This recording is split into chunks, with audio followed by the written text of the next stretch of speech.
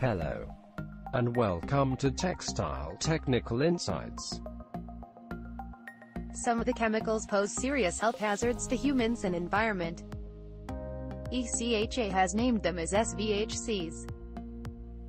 Substances of very high concern. They are divided into 6 groups: carcinogenic, mutagenic, reproductive toxic, PBT, vPvB, eLoC. We have already discussed carcinogenic, mutagenic and reproductive toxic in a separate video.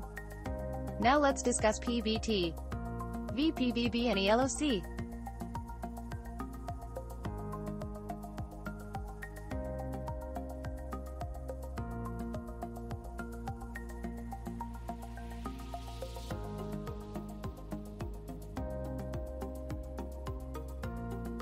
PBT. Persistent, bioaccumulative and toxic. What are persistent chemicals? These chemicals can't be degraded by natural environmental process, like sunlight and bacteria. Once they are released into environment, they can exist in as it is form for many days. Metals like lead, cadmium are basic elements and can't be broken down further. A substance is persistent if it meets the following criteria. The degradation half-life in marine water is higher than 60 days. B. The degradation half-life in fresh or estuarine water is higher than 40 days. C. The degradation half-life in marine sediment is higher than 180 days. D. The degradation half-life in freshwater sediment is higher than 120 days. E. The degradation half-life in soil is higher than 120 days. Bioaccumulative. Chemicals that accumulate in living organism, and concentration continues to increase in body tissues, are called bioaccumulative. If a chemical dissolves in an organic solvent more than it dissolves in water, then it will bioaccumulate in living organism. Many bioaccumulative chemicals are fat-soluble. They reside in fat deposits or in the fatty substances in blood. Bioaccumulative substances may be deposited in brain, muscle and bones. The bioconcentration factor, BCF, is the unit of measurement of bioaccumulation. It is the concentration of a chemical in aquatic organism with respect to concentration of chemical in surrounding water.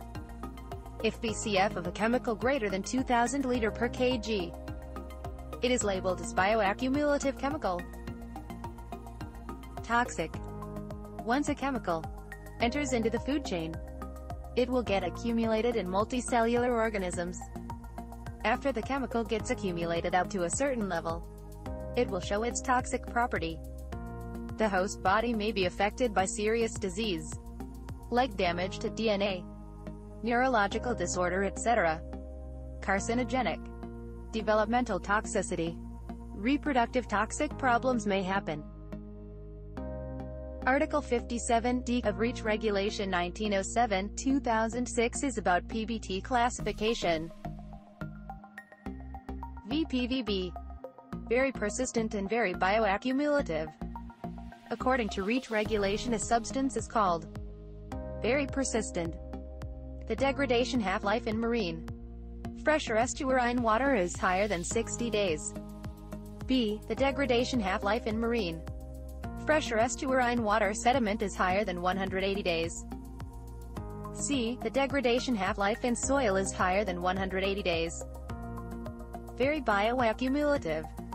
A chemical is called very bioaccumulative if the BCF greater than 5000 liter per kg.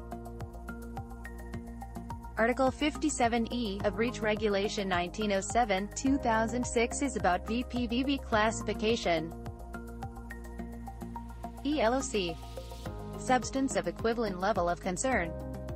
These are the substances which REACH considers equivalent in their effect when compared to substances under carcinogenic, mutagenic, reproductive toxic, PBT and vPvB category.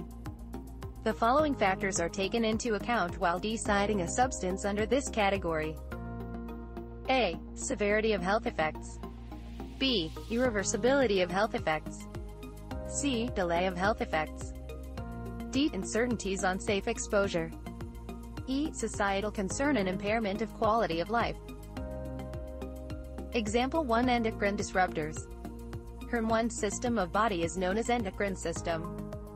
Many chemicals may mimic or interfere with the body's hormones. These are endocrine disruptors.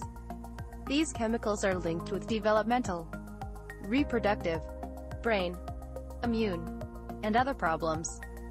Endocrine disruptors are found in many everyday products, like plastic bottles, detergents, toys, etc. People are exposed to multiple endocrine disruptors at the same time, so it is quite difficult to access the health effects.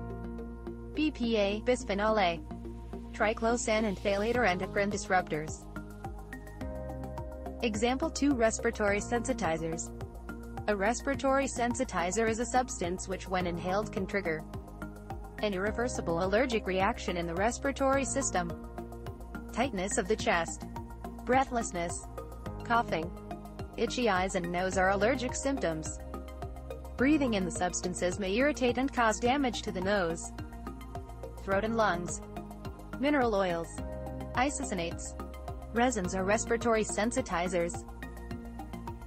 Article 57F of REACH Regulation 1907-2006 is about substances of equivalent level of concern. Thanks for watching.